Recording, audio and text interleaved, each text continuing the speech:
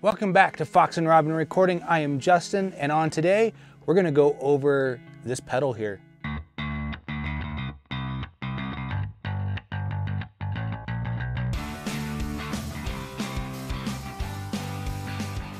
So today, in our quest for guitar tones and pedals and kind of the stuff we're doing lately on this, one is we've got, we kind of did a review on the MX5 from Headrush. Cool pedal. Be great if you played live and you didn't need amps and stuff, but we use amps here.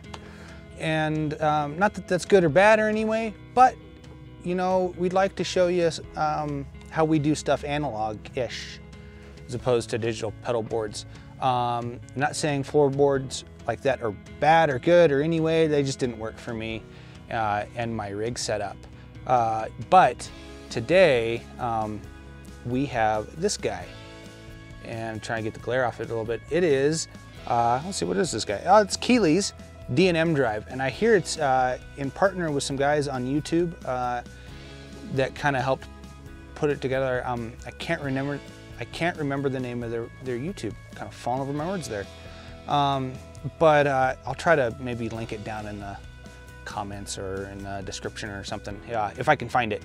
I've watched their YouTube. It's cool. They talk about pedals and stuff and guitars and all sorts of crazy things. Something that I'm trying to start a little bit here, but today we're gonna go over this guy, and basically the D&M Drive, D&M, is a boost on this side. You can see where my finger's at, boost, and this side's a drive. So the white knobs are all boost settings, black knobs are all drive settings, and then you've got on and off switch. Basically has a level, a gain, and a tone, and then this fancy little switch in the middle, which you probably can't see too well. Get a little closer there. There's a switch right there, right with the tip of my finger. It's a tiny little dip switch here, but it's an order switch on which one comes first. You can either have the drive first or the boost first, or yeah. And the nice thing is you can switch them mid-show if you'd like to. If you're playing a gig and you're like, oh, this next song we need to have boost first, so we get a little more high gain type sound or something, or you know, whatever you're trying to go for. That's kind of the niche of it, but this is just kind of what we're using right now, and I don't know if we'll ever.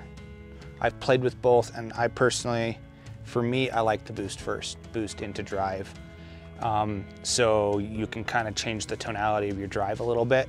I have played with either setting, either having one or the other first. But just for me, it's better to have, for my settings and my taste, it's better for me to have the boost first over the drive first. But yeah, it's got a nice overdrive to it. It's kind of a warm, it can be a nice warm drive, or it can be a little brighter depending on how you have your tone setting set. My boost settings though, I tend to have my, you can kind of see here a little bit, get a little closer. Ta-da! My tone on this guy for my boost is a little brighter because I kind of want my drive to be a little darker.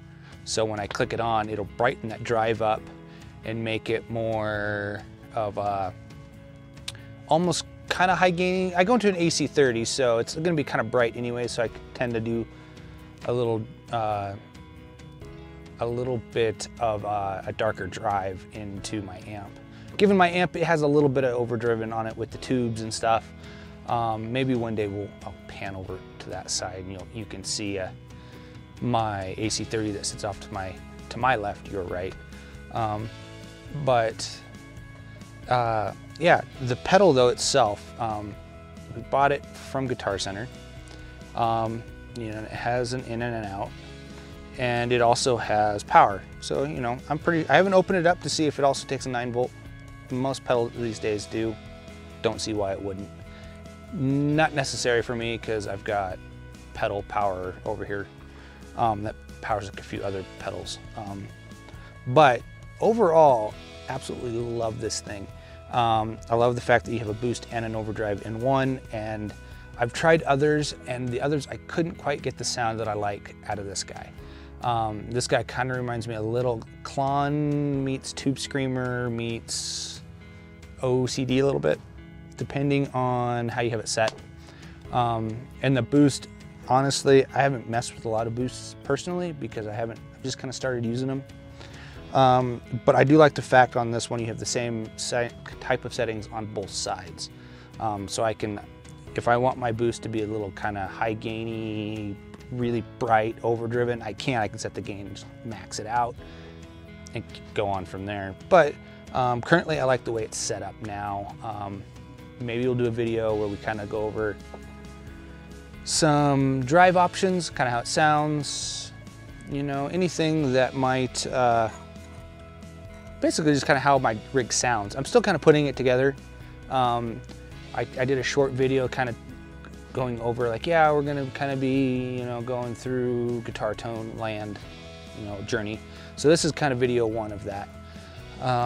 But you know, as I rant on here, I'm kind of trying to think of how I want to end this, but you know, that's part one, so I don't really have to care how I end it quite yet.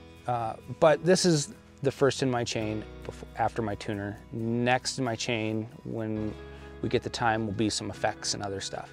But you know, look out for more videos, and also thanks for watching. Hit the subscribe and like button. You know, watch out for more stuff that we got coming, and we will see you next time.